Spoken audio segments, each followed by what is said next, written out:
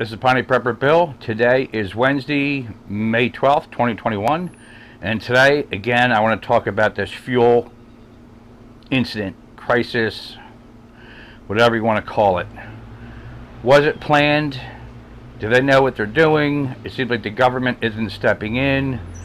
There's price gouging. Even in some states, this pipeline is supposed to be transporting fuel from pretty much the East Coast to the East Coast.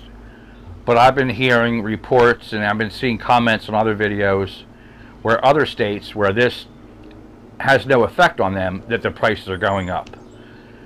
Now, I rode around and prices have been going up. And today I went to a couple different places, well, yesterday and today. And one of them, it's a BP gas station. It was closed down, and they had that price on there that I showed. But gas is going up. Now, how much further is it going to go up? I saw, like, is it in Georgia or West Virginia, one of these places, people were filling up, and the prices, while they were waiting in line, the prices were going up like every couple minutes. And this one woman, she paid like, $30-some for like 6 gallons of gas. They were charging $7 per gallon. Well, Candace, we know that experts are telling us that the price of gas will and is expected to continue to rise over the coming days. But if you're seeing a large spike in the matter of hours or even minutes, then you should definitely look for another place to fill up. Letha Kearney. It was a lot of people in there. No one looked at the price. Took a hit to the wallet. I had a half a tank of gas. So when it got to $25, I started looking to see what was going on. And after I got to $30, I was like, oh my God. When she unassumingly pulled up to a Richmond BP gas station on Williamsburg Road Tuesday. I spent $35.45 to fill up my tank. 6 gallons of gas. For $35, that's absolutely ridiculous. She says it's double what she'd typically spend. Usually it's under $3. This BP service station has always been the cheapest. And I didn't even look at the price before I started pumping. Cha-Cha lives just blocks away from the station and says she watched as the price climbed higher and higher. So then I drove up the road to get gas at a $2.99 gas station, which is a mile away, came back through here. It's $5.99. Even in the span of our 15-minute interview. And now it's $6.59. And within a few minutes, that $6.59 was up to $6.99. You can't do that to people. After CBS 6 spoke with a store official about the prices, the sign was turned off, and a store official said they were completely out of gas. This all happening hours after Governor Northam declared a state of emergency following the Colonial Pipeline ransomware cyber attack, leading to gasoline shortages in the state.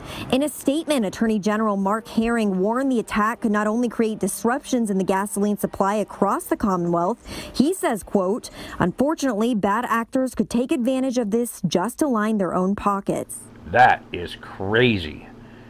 And the government or the states or whatever are telling people not to panic.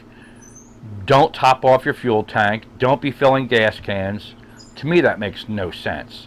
I understand not hoarding gas, not stockpiling. It could be a hazard, first of all. But if we all go out and top our gas off and fill up fuel tanks and fuel containers, if they're price gouging, and like right here, I saw gas for $3.30, $3.40, $3.50. This is Piney Prepper Bill. Right now, I am in Chemung Township, I think it is. Route 206 at Mighty Joe's. It's a deli. You can get food here and gas. It's an Exxon, and let's take a look at their gas prices. This is the most I've seen it so far.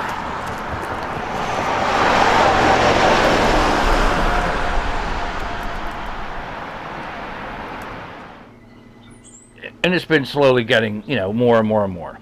But if this pipeline shuts down or stays shut down for a little bit longer, just say another 2 weeks or a month, And if people are paying $6 a gallon and $7, I don't know how high or how far this can go.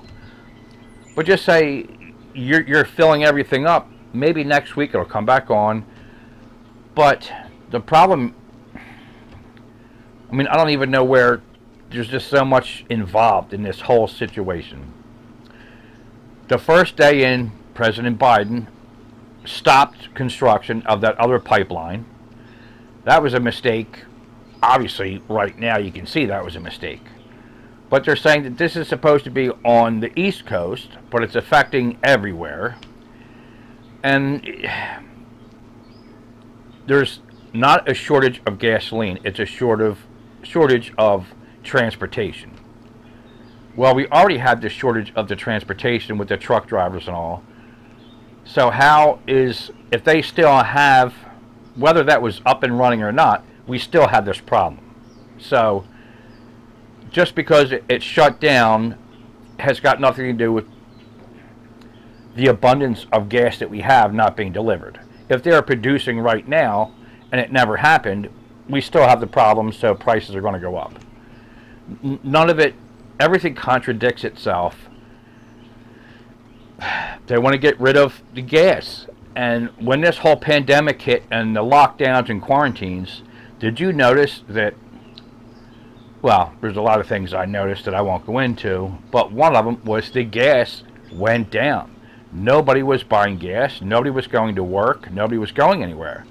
And now they start opening things up, gas, like every summer. When the holidays come, 4th of July, Memorial Day, all that stuff, gas always goes up because everybody wants the gas, they make money.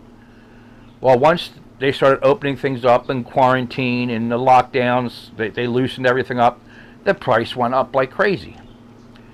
Now, if this price goes up and that pipeline opens back up again, will the price of gas go down? Will it go down to what it was, or will it stay at $3, $4, $5 a gallon? Just say it goes up to $7 a gallon. Will they drop it back down to $2.50? I don't know where this is headed. I think this is all part of the new reset, the new world order. They want to get rid of gas. They want to get rid of carbon emissions. They don't want us driving pickup trucks and SUVs. They want us to drive little electric cars that don't use up, fuel. But back in the 70s, I don't know if anybody remembers the gas crunch, and there was lines at gas stations. They were running out of gas, and like it went by your registration and your tag number, odd, even. Certain times you could go get gas, certain times you couldn't. Like the water shortages, every odd, even house, your numbers. You could water your lawn or wash your car one day, and the neighbor could do it a different day. But the whole thing in the 70s, they were trying to push the electric car. And it was starting to take off, but there was problems and issues with it. I'm getting bit up again.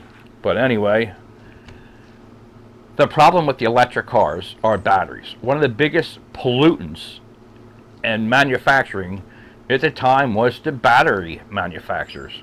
The smoke, the pollution, and then when the batteries are bad, they have to go somewhere. And I mean, batteries are bad, and everything we want to go solar with batteries and battery-powered cars. And well, what happened in the 70s? It wasn't good in the 70s, but now it's good today to go green. None of it makes any sense. Everything contradicts itself with everything. It doesn't matter what it is. What's good for you? What's bad for you? The meat, the water. You got to drink water, and now there's plastic in the water. You can't drink bottled water. It's all bullshit. But yeah, I saw the gas going up as usual, but everything is around 3 to 310, and I forget what they were. But is this going to come down? Is it worth running out and wasting your gas now to get gas at 3? Well, like California was high, but I saw other states, their gas was like 150 last year. I don't think it's been 150 here in 20 years. Not that I remember. But is it worth filling everything up right now and storing this gas at a high thing in case it doesn't come back on? Or another thing I'm worried about is once this gas problem is solved or resolved one way or the other, what's next? Is it going to be the power? Didn't Biden say something? Well, Obama said something about reducing. He wanted to raise the price of gas so high that we would stop using our cars. Something in the lines of that.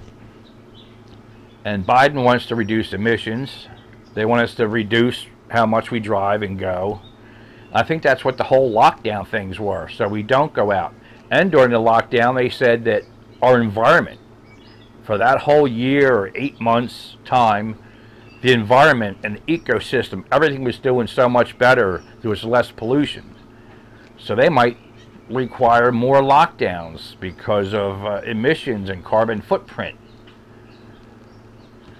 They don't want us going out. And, I mean, that was part of the agenda, you know, the population agenda for 2030.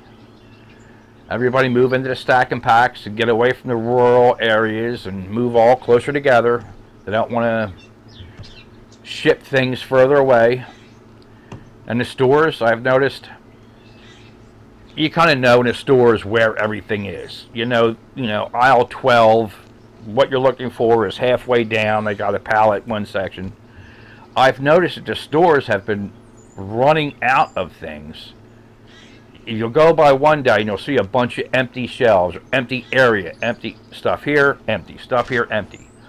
But what they're doing to make it look like they're not empty is they're spreading the stuff out.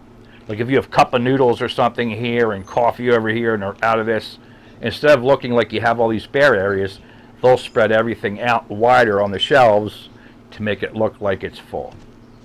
Keep an eye on that.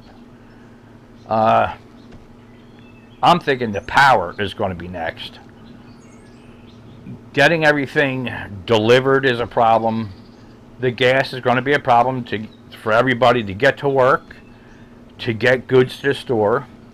But then if the power goes out, first of all, if the power goes out, you're not getting any fuel, period. Anybody, anywhere.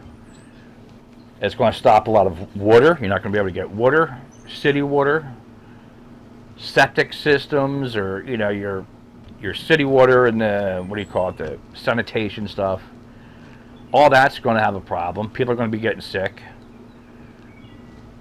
But if the power goes out, there goes the internet. We're not going to be able to communicate with each other.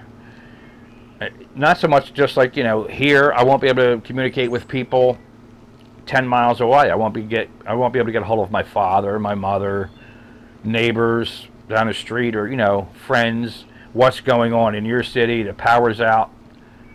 When the power goes out, you pretty much wait a couple hours. It's going to come back on, or it'll be tomorrow. But when the power goes out here for like 2 days, we got no phone, no cell phone, no internet. So you drive into town to find out what's going on. But if they don't have power, and then the next town doesn't have power, we won't be able to communicate to find out what's really going on. There's no more rallying and get together and let's protest this, let's protest that, because you're not going to be able to find anything out. And there won't be any mail, because if there's no gas, no electric, there's no mail either.